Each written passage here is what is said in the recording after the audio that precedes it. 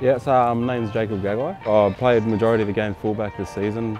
Can pretty much play nearly anywhere in the back line, but yeah, preferred fullback and yes, anywhere in the outside backs really. So I work for Clontarf Foundation, so exact same with Cody Hodge, one of the boys that I play footy with here.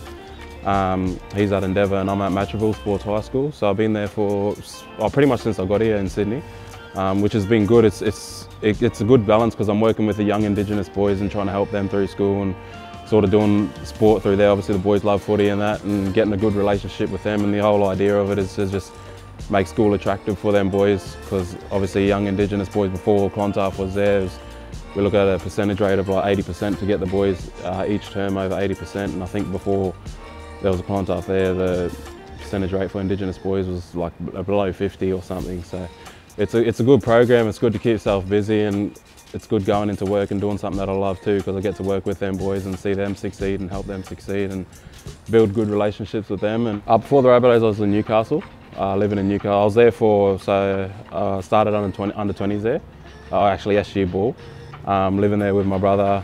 My parents, my family moved there. Mum and Dad, they ended up making the move from Mackay. Yeah, he played a lot of Q Cup. Yeah, it's actually, he went down in history. I think he scored the first try in the Q Cup competition.